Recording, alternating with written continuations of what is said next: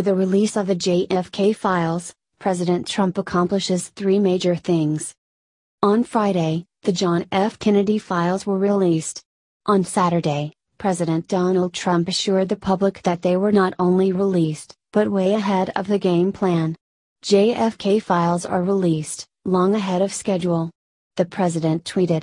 Now, with the release of the files, Trump has accomplished three major things worth noting.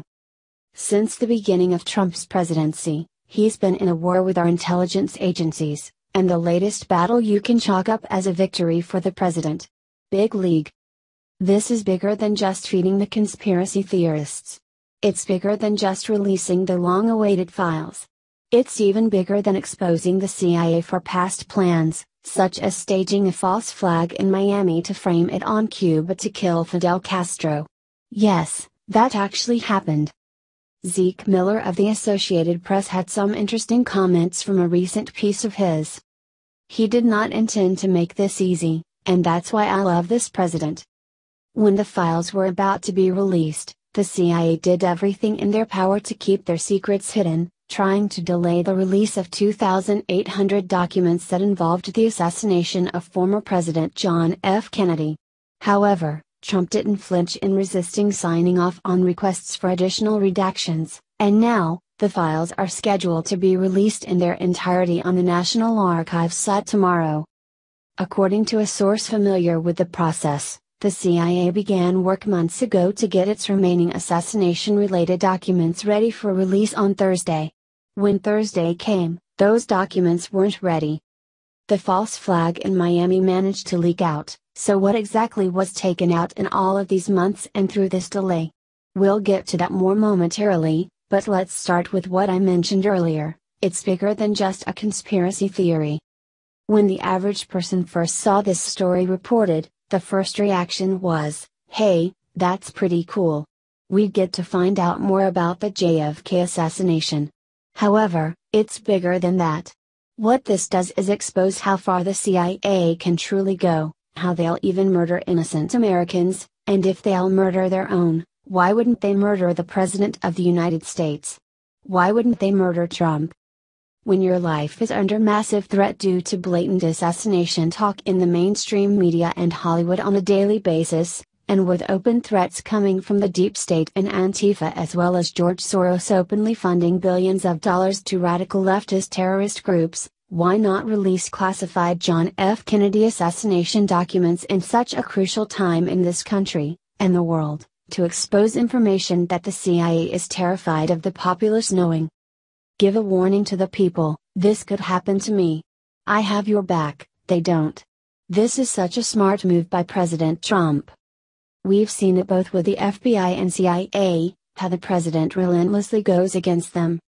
With the FBI, you have the James Comey example. You have Comey, leading an agency and using it for political purposes against Trump, but that's not a problem, you can just fire him. Wrong. You have the leftist mainstream media and their power completely against you in this situation as well. Still, the president didn't falter and made the move anyways, firing Comey as FBI director, a guy who I was confused about from the get-go as to how he even got that job. When the smoke clears after the firing, the president comes out as victorious while mainstream media, leftists, and, more importantly, the intelligence community lost. Again.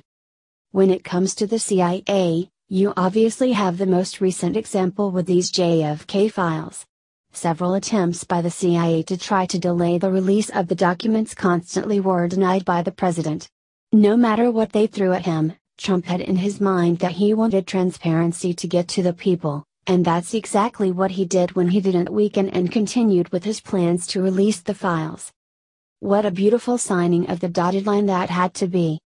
We haven't been able to read the JFK files in their entirety as of yet, but we've already been delivered a major bombshell. The CIA had planned a false flag in Miami to frame Cuba for a plot to assassinate Fidel Castro.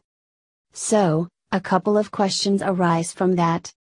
If that managed to slip out, what else is the CIA going to let be known? If that kind of material leaks out, what other kinds of horror are they still keeping a secret? Even if the questions aren't answered, It already clarifies what we've already known: the CIA is not to be trusted, and the kind of horror and terrorism that they've been involved in are probably at heights that we can't even imagine. We've already heard massive amounts of conspiracy theory conversations about the CIA and how much killing of innocent people that they've been involved in. It's even been a conversation piece when talks about the Las Vegas shooting comes up. Regardless, the CIA is being exposed, and Trump made it an even quicker process with the release of the JFK files.